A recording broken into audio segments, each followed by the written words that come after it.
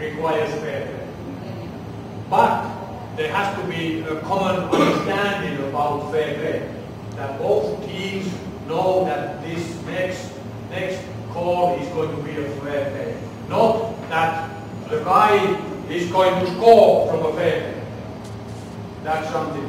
If ever it happens that from a fair play situation another team scores into a goal, then you disavow it and says, sorry, it wasn't correctly started.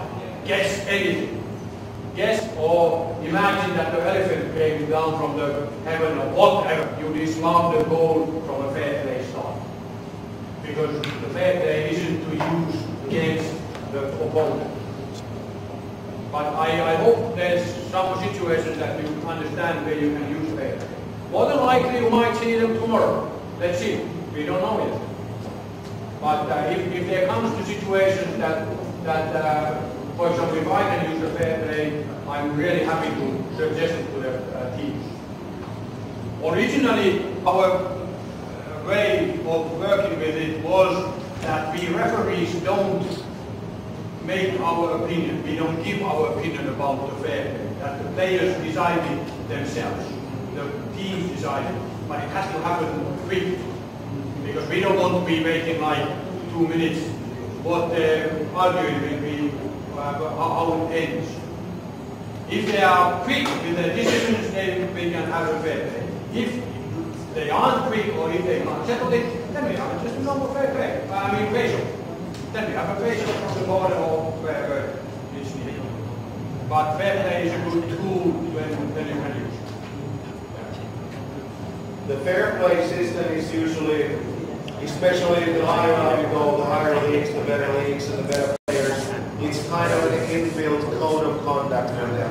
They already know when they go to the situation. And then of course the kids, the youngsters, when they watch the adults game, then they copy it.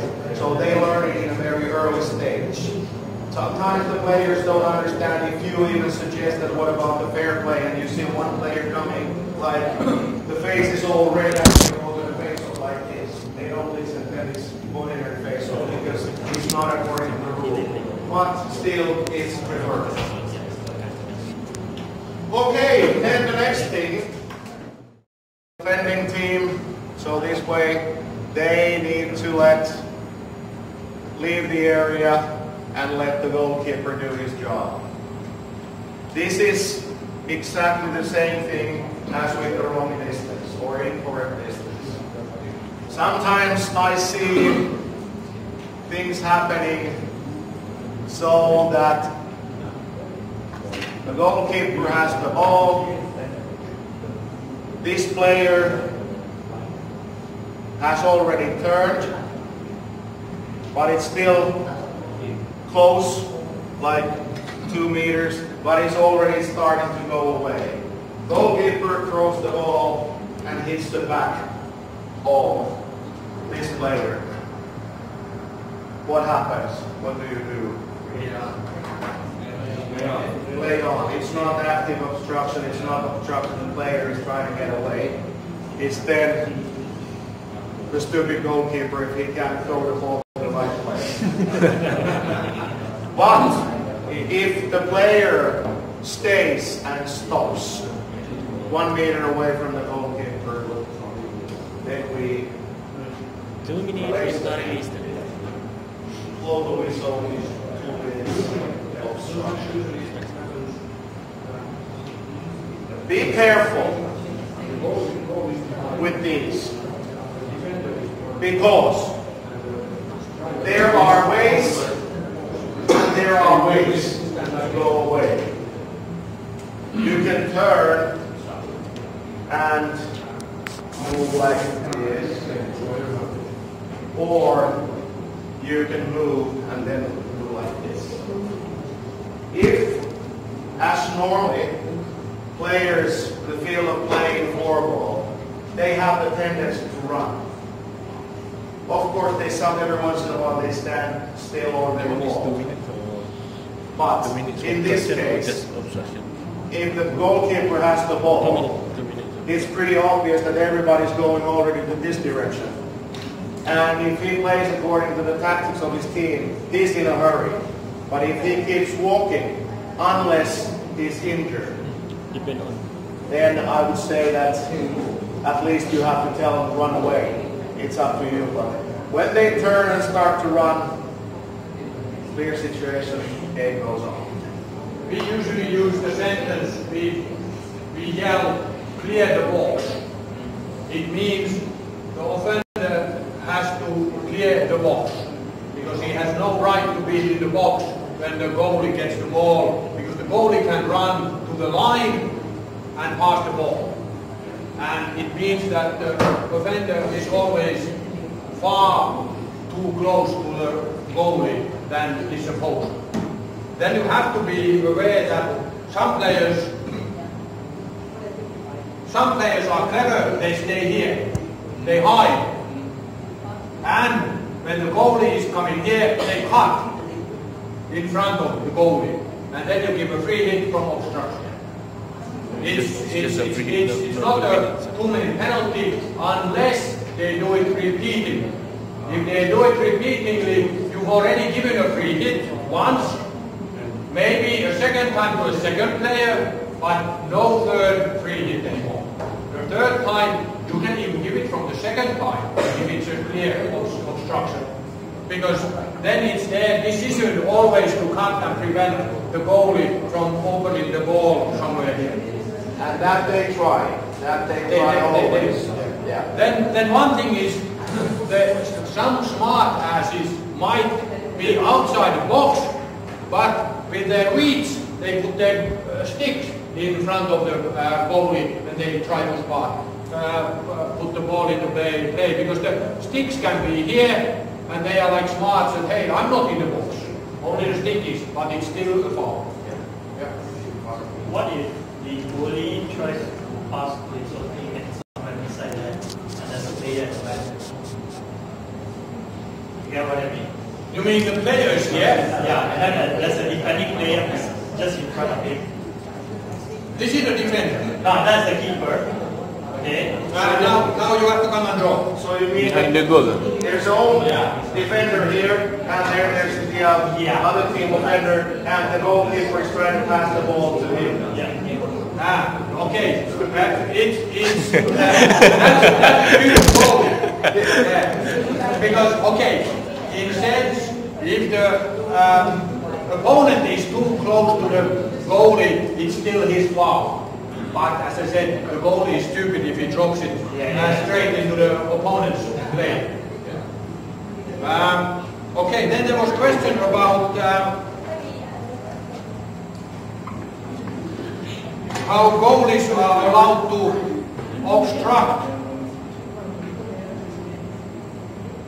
Okay, a defender behind the goal brings the ball this way, and the opponent here is heading this way and giving pressure to the defender. The goalie here decides to block his way. The question is, when is the goalie blocking and when is he entitled to stay? Because now we have to remember there's this goalkeeper's area here.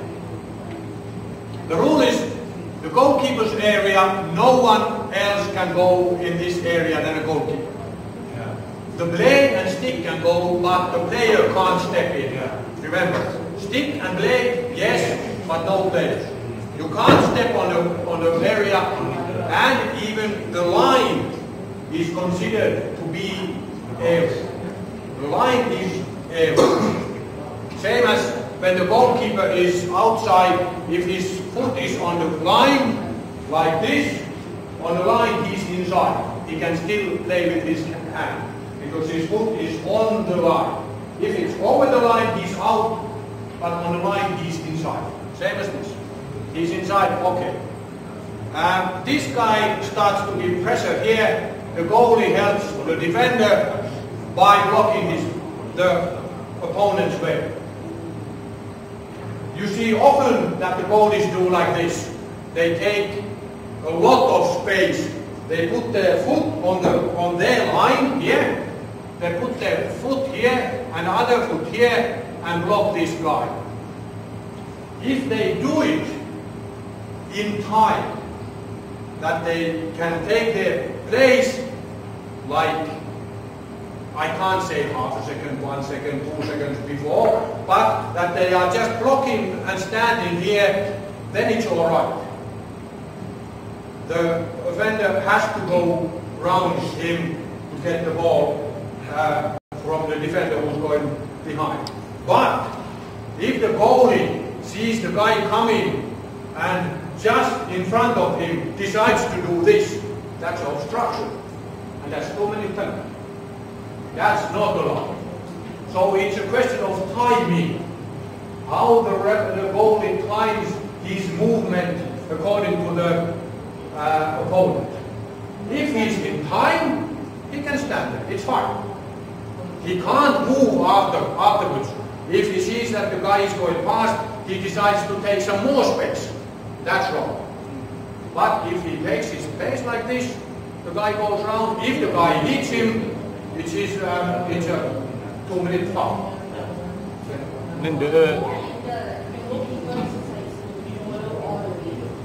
Sorry?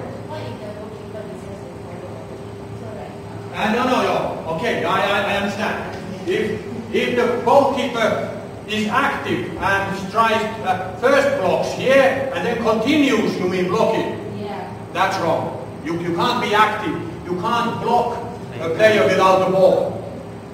Yeah. You can't. The goalie can't continue being active. You can take your place once and then you can't be active anymore.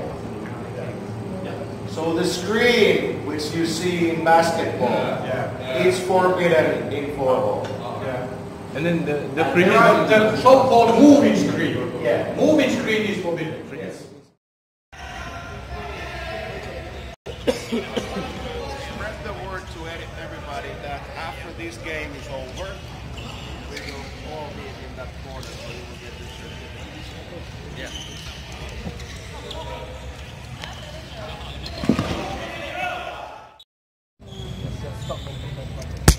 Okay, bro. My channel, bro.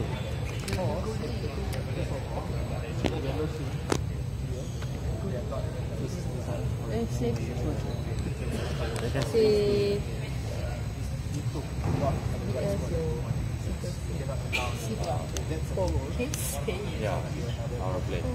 It's blame on us.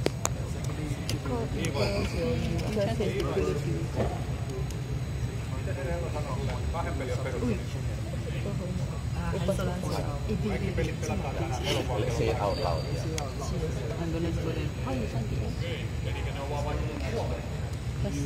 Now it's me in the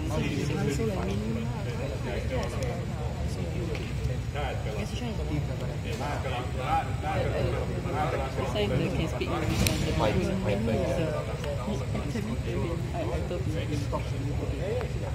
It's good that you guys are inviting your Yeah, it's the part, right? Yeah, but then again, you're rushing. And you stop. You need to stop. Yeah. You want to be the intern? What's PM? That PM is PM. yes, then your body language showing. Because in field hockey, that's not a problem. Yeah, I know that's. you need to be proactive. If you are maybe like 2 or 3 seconds you're not moving, the one who decides is the one who's in the goal line. So you have to move over. So when the goal line referee moves, I have to follow. Right. Yes, sir. And you need to be closer. So you guys to be in the yellow line. If the situation happens over there, Abe is over there. Vishnu, you need to come down all the way down to the red line. Yeah? In between this yellow and red. But nothing behind the yellow line or near to the yellow line. Okay? Yes, sir. Do anything. First game 5-0. The next one is going to be higher because people are going to stand. People want to lose so much. Yeah? It's going to be hard.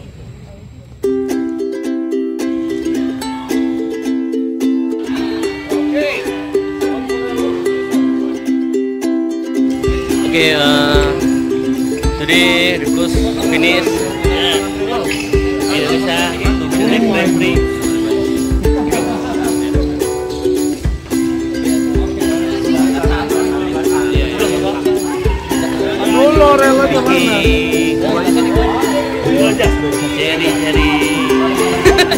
Ceri.